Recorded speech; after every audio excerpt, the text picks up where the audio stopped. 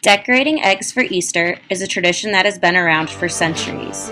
One babushka is known across the land for her award-winning, beautiful eggs. When this babushka takes in an injured goose, a tragedy happens. All of her eggs get broken.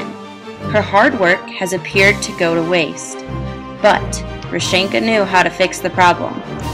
Babushka woke up the next morning to a fantastic miracle. She had eggs to take to the festival. When Babushka leaves for the festival, Rechenka leaves for her flock.